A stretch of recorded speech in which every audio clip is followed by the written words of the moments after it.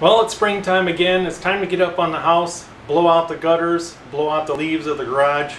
Pretty much just get all my leaf blowing done, do a little cleanup.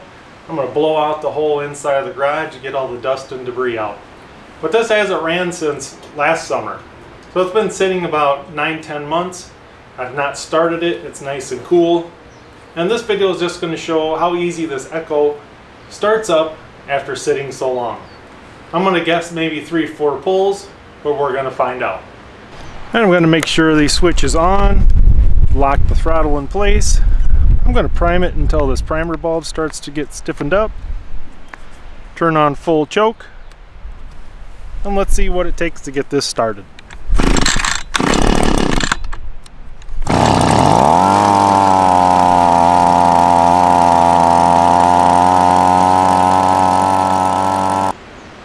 Well, I'm pretty impressed at how easy this was to start up. Now this is the Echo PB2520.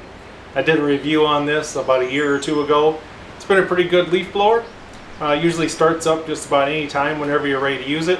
But this is the first time it's sat for so long before I tried starting it up. Started up pretty easy. Hope you guys found this video helpful and informational. If you're looking for a leaf blower, this is a pretty decent leaf blower to get. And thanks for watching.